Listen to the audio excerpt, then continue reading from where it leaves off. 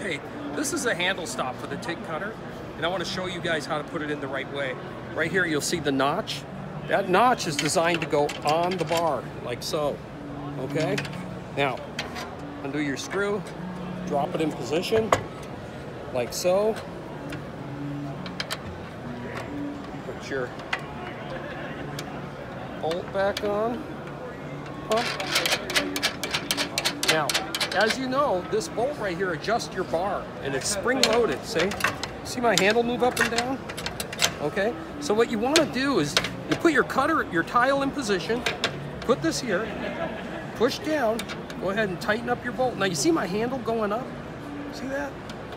Okay, that lets me know I'm getting it at the right height so that it's going to pop the tile okay. Okay, that's what you want to be.